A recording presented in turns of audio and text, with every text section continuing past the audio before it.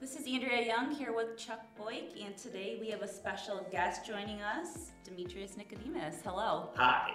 Did I say that right? You did. Okay. You did. It's very funny. Some people struggle with it. Most people go like this. That's like in the Bible. And I'm like, yes, it is. And they're like, any relation? I'm like, I don't know. But that would be weird if you didn't know. But that and the secret's in him. Oh, yeah. So do you go by anything else, or? Most people call me D. I can always tell like where somebody knows me, where somebody met me in my life by what they call me. When I was growing up, people called me Meech. And so anybody who calls me Meech has known me from kindergarten all the way up through probably college. And then when I was in the Navy, they called me Nick. So anybody who calls me Nick, I know, knew me when I was in the military. And now it's D, and that's when I just realized people are just too damn lazy to say Demetrius.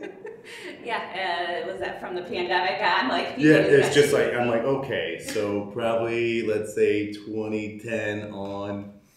Gotcha. All right, well, I will say that I first kind of knew about you from the radio on 92.5, so you're ready to go back in time. I know, that was like, God, it seems like a lifetime ago. It really does. How long were you with 92.5? 10 years. Was it the Morning Rush? It was I was on every iteration of the morning show for 10 years. Like, regardless of the name change, from Andrew Z in the morning to the Morning Rush. Okay. I think that's when I started listening, was the Morning Rush time. Mm-hmm. So, tell me what you're doing now. Wow. Okay. What am I doing now? A lot. It's a loaded question. It is, because my instinct is to say I'm finding myself, right? I like that. Like, that is what I'm doing. I am looking to rediscover my passion. I think that's fantastic. So what does that mean? What are you doing? It just means like going back to the things that brought me joy. You know, like stand up and radio, doing those things that like when I got done, I was tingling over. You know, like I feel like when you do something and at the end of it you get that tingle, right? Like you know you've stuck something and it's just that tingle. That's your thing. Yeah. That's like your body going, hey, this is what you're supposed to be doing. If Yeah. you've never had that tingle, you're not doing what you're supposed to be doing. I agree. Yeah, and I think a lot of people say sports, you might get that. For me, I'm a nerd, so finding like a case that supports my argument. Right? I get right? that. But you get that. Yeah. You get that tingle, and that's that thing that drives you to do it the next time. So do you have something right now that you're starting to get that? No. Okay. You know what? I was doing insurance, and it was soul sucking. And I'm not gonna lie. If you're out there doing insurance and and you have that tingle, you're probably having a stroke. But I'm telling you, you are doing something that God did not intend anybody to do. I mean, I feel like we describe insurance people as soul sucking sometimes. Oh my God! Like, how do you wake up every day? That's why they pay those cats so much. Okay, but you were an agent? Yeah. So you sold insurance? Yeah, I sold insurance. I ran an agency. I hired people. I worked for Allstate for a little bit, where I was their new agent leader for Southern Ohio, and that was absolutely wretched. Wretched. So, are you going to get a lot of good comedy material off of being an insurance agent? Do you know, you would think, but insurance isn't funny. Not at all. There is absolutely nothing funny about it, except the people. Well, I mean, in our world, we deal with insurance and insurance adjusters all the time. And not to be too serious, but anything you would want people to know about when they're purchasing insurance or what things they should hands down, make sure you're adequately covered. The biggest thing that people always assume, especially when they're buying homeowners insurance, is that water backup and flood coverage are the same thing, and they're included. Sometimes they're not. You have to ask for that. And you also have to check your limits on that, because some people will just give you 10 grand. And 10 grand for a flooded basement will get your carpet ripped out. Oh, I can't imagine. Yeah. And you did auto as well? Mm-hmm. Okay. Absolutely. And for auto insurance, legal is not covered. I want people to totally understand that. Just because you're legal to drive with the insurance that you have doesn't mean that you are protected. Yeah. $25.50 will get you exactly what you're paying for, and that is barely anything. So if you hit somebody and you hurt somebody, don't think $50,000 is going to cover it, because it covers $50,000, and then you're on the hook for everything else. Yep. So make sure that you put as much money of the insurance company between you and a problem. I agree. I was actually just on the news this morning talking about that, and I was kind of pushing for uninsured or underinsured coverage just to protect yourself in the event. You know, people don't know. Hit, skip, things like that. There was always things that I would just add. Period. Underinsured, and my thing is, you're not walking out of my office if you're getting auto insurance with anything under $100,000 and $300,000. Period.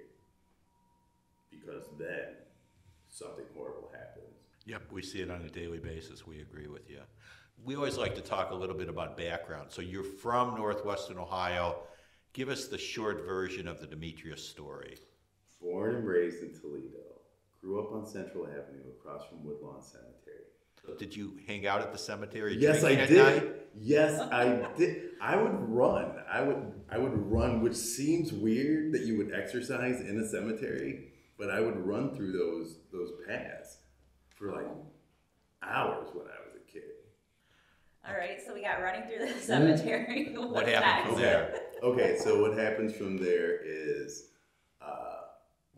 Mount Vernon, McKinley, DeVoe Junior High, 2 years at St. Francis, 2 years at DeVilbiss, 2 years at Ohio State, joined the Navy. So every 2 years you had to do something different? Right. Like, it was like almost like I was in the worst witness relocation program ever. I just could not get anything together. I was just like, no, they're got to move me again. And today your name is Pablo. Damn it.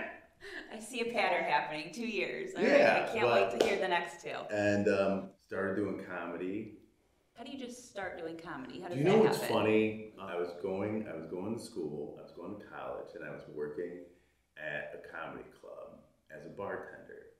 And I don't know how many people know Billy Gardell, but he's on the show Mike and Molly. He was on the show Mike. He played the cop. Now he's on Bob Hart's I Have to Show Up. Yes. He was performing that week. And after the shows, all the staff and the comics get together, we have drinks, and we just tell stories. And he pulled me out into the lobby, and he said, "You were the funniest person I have ever met that has never been paid." Wow. And he called me every day for a month until I went up on stage. And I went up on stage, I had no material, I was slightly inebriated. I made fun of a guy drinking frozen daiquiri. I apologize to you, sir. I really, if you probably really remember this, and I made fun of him for like 10 minutes, and it was great. I got off the stage, the manager of the club was like, "You got great stage presence, kid." And then he says, "Now try writing some jokes." So what I'm taking away is you're not a fan of frozen drinks. No. Do you know, and that was just the thing. He was just out there, he was on a date, and that was like the thing you do on a date. You buy a shareable frozen something with some whipped cream on the top, and you lean in like Lady and the Tramp, and you both suck on the straw at the same time, and you hope to have a moment. Yes. And I ruined that moment. And you ruined it. I totally ruined that. He'd probably never order shareable drinks ever again. Were you mostly a stand-up comedian in like Northwest Ohio? I traveled all over the country, like everywhere. I've been to Japan, I've been to South Korea. Toledo, Ohio, hands down, the hardest people in the world to make laugh, period. Toledo, Ohio. You think people are like, no, New York audiences, anything. Here, people will tell you about yourself. The first time I think I did my first paid gig, I was emceeing at Connections. Okay. And after the show, everybody comes out of the showroom and they see the comics. They're all standing behind this counter. They shake hands. They buy their merchandise, and people tell them how great they are. And this old man comes out and he stops at the headliner and he goes, "Oh my God, oh my God, just the genius of you, and just I can't believe how you would come here and share your witty genius with us." And then he gets to the middle act and he's like, "Oh my God, you are on the verge of greatness, young sir. Man, oh my God." And then he gets to me and he puts his hand on my shoulder and he goes, and walks away. And I was like, "Oh my God." Ah! Right. It was just like the worst thing ever. Oh my goodness. But in saying that, I will also say that it was Toledo that gave me my first opportunity to be a headliner. Okay. Where at? At that same club. And I was sitting in the back, and this girl I was seeing at the time wanted to see a hypnotist. And I was never a big fan. And so I wanted to see if the show was going to be any good. So I go to the club, sitting in the back, just drinking my Kool-Aid. And there's probably like 40 people in the audience, and this guy's name is Jay Medicine Hat. And he can't hypnotize anybody. That's a problem. It's a problem. And so he gets mad, and he's like, "They don't pay me enough to entertain you people." Throws the microphone on the stage and just storms off. And I'm sitting in the back like, "Oh my God." And then the manager of the club was like, "I need you to close the show." No way. And I was like, "What?" He goes, "Yeah, I need you to close the show." And I did probably like 50 minutes, and it was just Oh my goodness. the best drug I've ever done in my life. What year? What are you thinking? What time frame? Oh, God, that would have been 96, 97. Okay. Before things started going viral. Yeah, yeah. Can you imagine that in Yeah. today's time? And and what was so funny about it was the guy who booked the club called me the next day and he goes, "So I guess you're a headliner now." That's fantastic. And from there, it just took off, or Yeah. what? And then after that, I was just like closing rooms. So are you still doing any comedy today? I just started back. Anything coming up that we can look forward to? No. Oh. So you're not. like here's the really crazy part is like I'm doing comedy again, right? And so I got to go out to clubs. But now I'm at a point where I'm old, and I'm just not driving that far. That is sorry.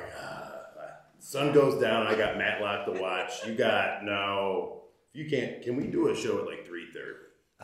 Like I got naps and things that I need to Chuck will take. probably be at that show. Exactly. I'm like, man, let me just tell you. So how did you get on the radio? Once again, it goes to comedy. I was headlining the club here called Connections. And back in the day, when you were headlining, you had to do morning radio. So you would have to wake up at the ass crack of dawn on a Friday, and they would drive you around, and you would do all these morning radio shows to get people to come to the show. Andrew's show was the first show that I was supposed to do. I get there, I get on, and I'm having so much fun, I don't leave. What do you mean? They had to like escort you out? Yeah, like you're supposed to do like 5 minutes. You know, you do your little segment, they interview you, they talk, blah, blah, blah. You say thank you, I hope to see everybody at the show, and then you go. I was there for my 10, and then my 10 turned into 20, and then my 20 turned into the entirety of the show. Wow. And because we were just having so much fun. It was just so much fun. And he asked me, he goes, "Do you live here?" And I said, "Yeah." And he goes, "How have I never heard of you?" And I was like, "Dude, I'm on the road." And he was like, "Well, he goes, when you're not on the road, how would you like to just come in?" And that was with Andrew Z. Mm-hmm. That turned into, "Wouldn't you like health insurance?" And I was like, I would love to be able to just run recklessly with scissors for once. Just like, I was like, yeah, I would really like some health insurance. And they offered me a contract, and then, you know, as people left, I was always the one who stayed. Like, it was always the people around me that they were changing. So how long do you think you were with Andrew Z or that radio station? I was with KISS for 10 years. I was probably with Andrew for 2 of those years as like host changed. I was always there. It was never a question of, was I ever going to have a job? It was just the people around me. I thought I heard that you might be going back to radio. You thought you heard. That's very, you know what? It's very possible because you could have thought you heard it from me. Like, I think I may have posted something about, like I made some weird mafia post, like you try to get out, but they keep pulling you back in. Like, but yes. Okay. Yes, what can you tell us? Andrew and I are doing a morning show, and it's going to be good, regular morning radio again. I don't know how else to describe it, like, because I don't want to hate on anybody. Yeah, right? I get it. Like, they're all out doing their thing. They're doing their thing to the best of their ability. I just think that there are some people who are doing their thing that aren't really serving the needs of this community. The local, yeah. So I was thinking, if you don't have a name, why don't you have it the Demetrius Show and then in little letters with Andrew? Could you imagine him ever taking something smaller than somebody else? That would never be his thing. The only reason he's lucky right now is because his name starts with A and mine is D. But you'll both be in the heading. Yes. Andrew Z and Demetrius in the morning. September 19th. Fantastic. So who else is going to be on the show? So Steve Reamy. I will. The man who identifies as a man who enjoys the company of other men, Steve. And we have a female co-host. Her name is Marissa. And then you will see like people who, there'll be some new people. We'll do some new segments. We're going to do a lot of spotlight on the community, the talent that we have around here. That's great. You know, the businesses that we have here.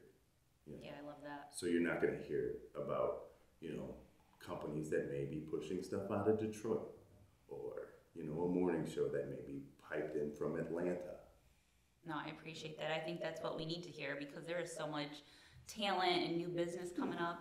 I love this city so much. I have the skyline tattooed on my arm. Somebody said to me once, they were like, once you do that, you're never leaving. It is almost like some kind of voodoo thing.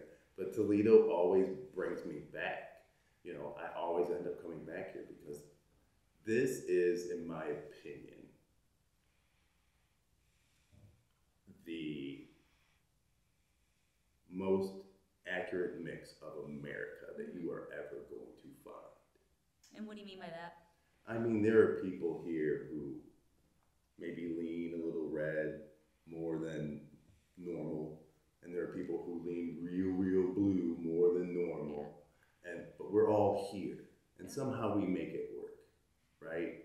We argue, we bitch, we moan, but we make it work here because this is, where else are we gonna go? Where are you gonna go? What are you gonna do? You gonna move? You ain't moving to the east side. We all know we're all afraid of the east side. Like, you know.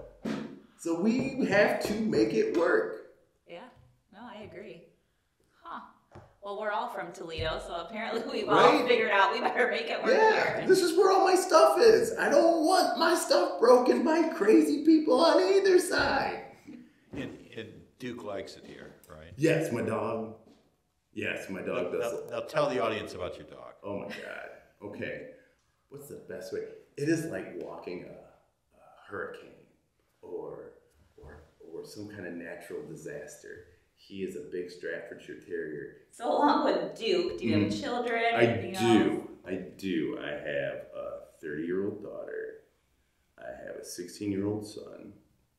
I have a 13-year-old daughter and a 7-year-old. So do they all get along, or the age differences too much?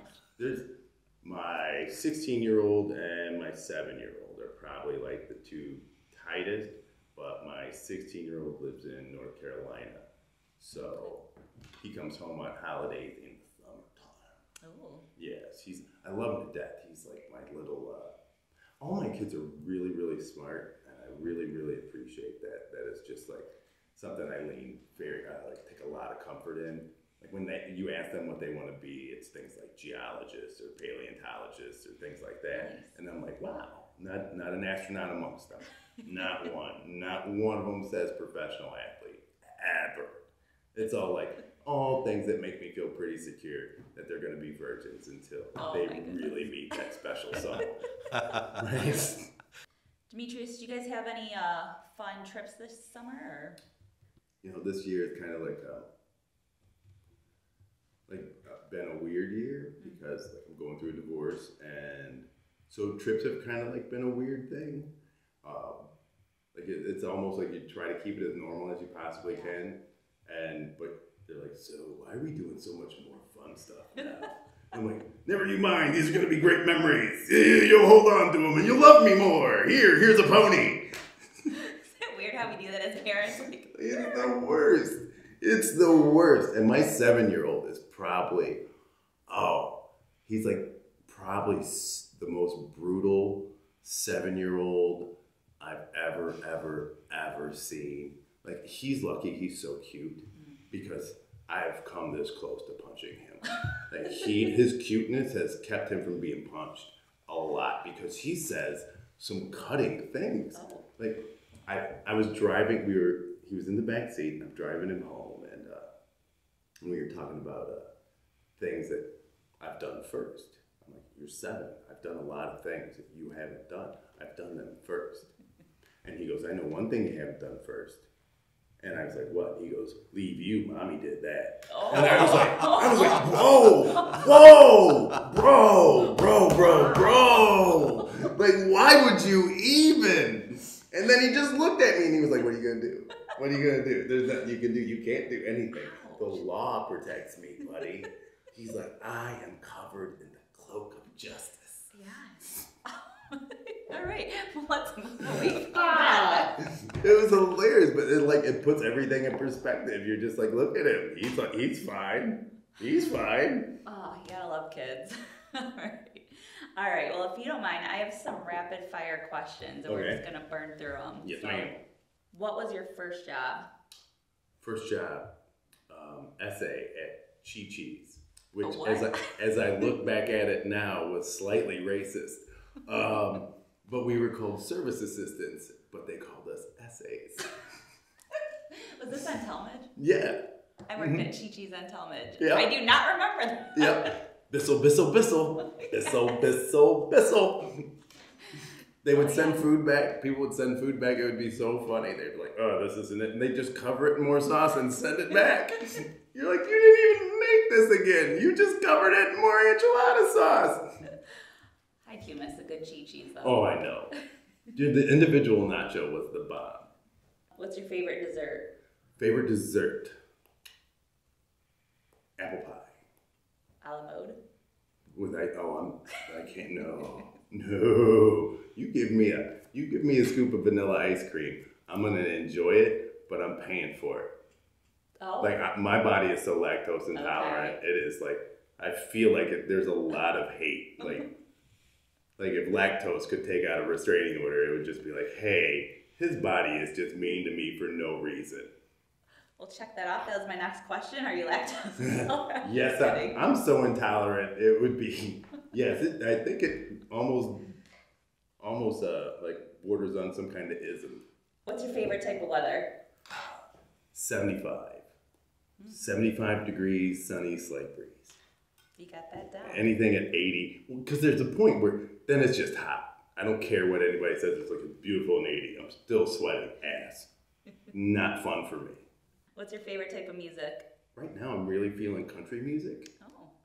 Right? Well, I feel in the summer. It's a but it's disarming when you're a person of color and you're just driving down the street with your windows down and people are like, is that Morgan Wallen? What the hell? Is he okay? Is there somebody in there with you? What's your safe word? Say it. Banana.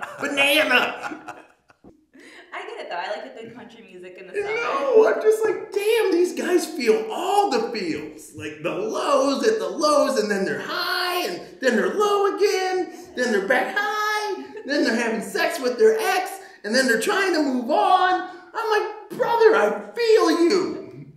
All right, what do you collect? Comic books. Oh, vintage or? Yes. I collect comic books. When I was young, my mom used to give me like 25 cents to get out of her face. And I started buying that as parents, yeah. And I started buying comic books. And then that thing just turned into boxes and boxes of comic books. Do you have a favorite one that you've?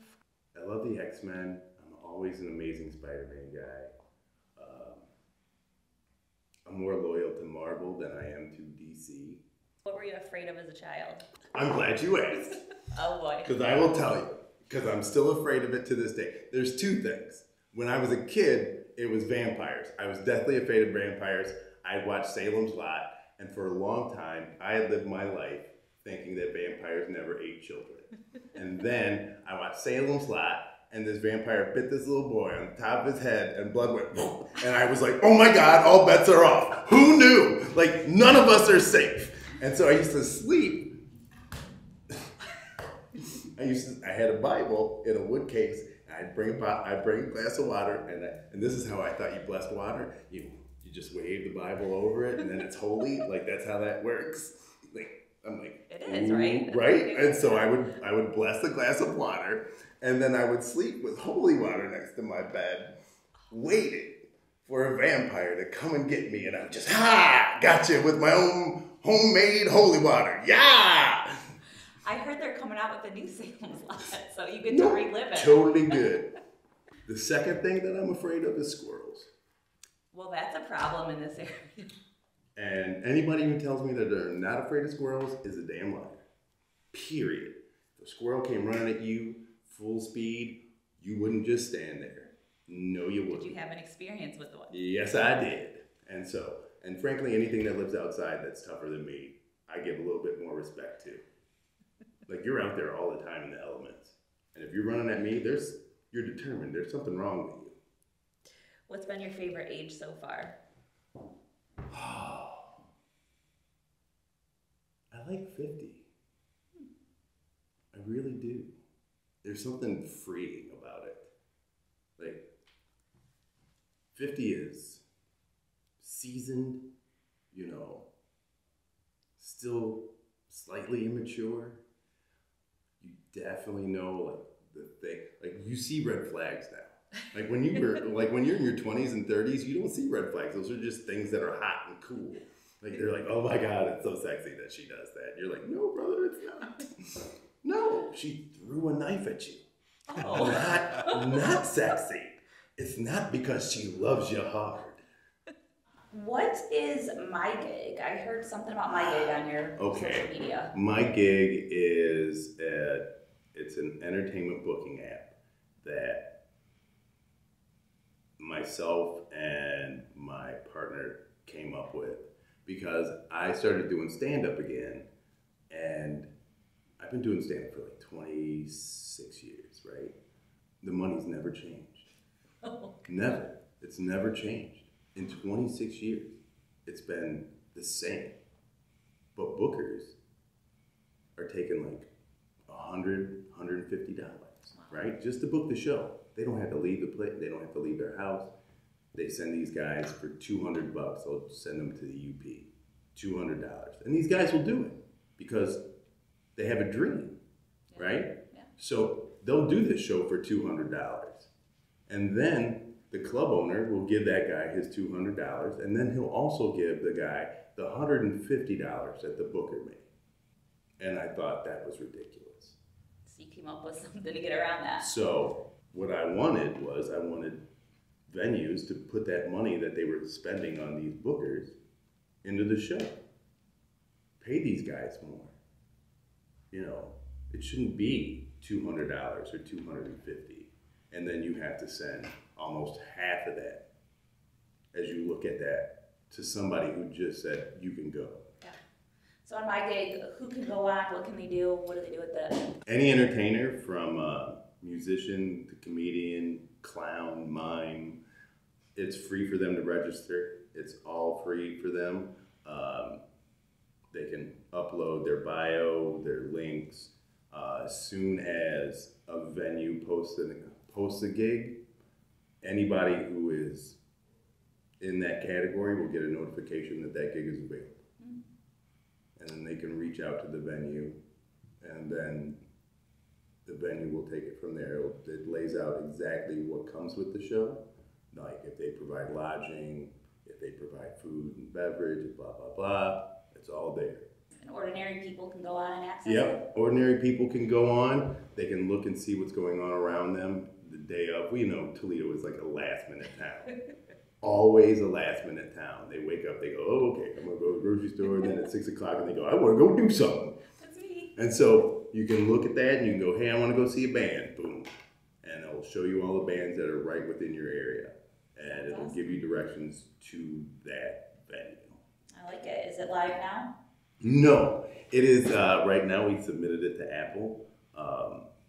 There is a beta version out. So if you want to join up and before it goes live, like venues can join up. It only costs them to post events and things like that. So. Sounds good. Well, we look forward to checking it out. All right, I think that's it. Thanks, Demetrius. Thank you. You guys were hilarious. And let me just tell you, Charles, I can't get over the jokes, bro. I mean, you were just one right after the other. It was hard to keep you contained. You can't stop them. You can only hope to contain it.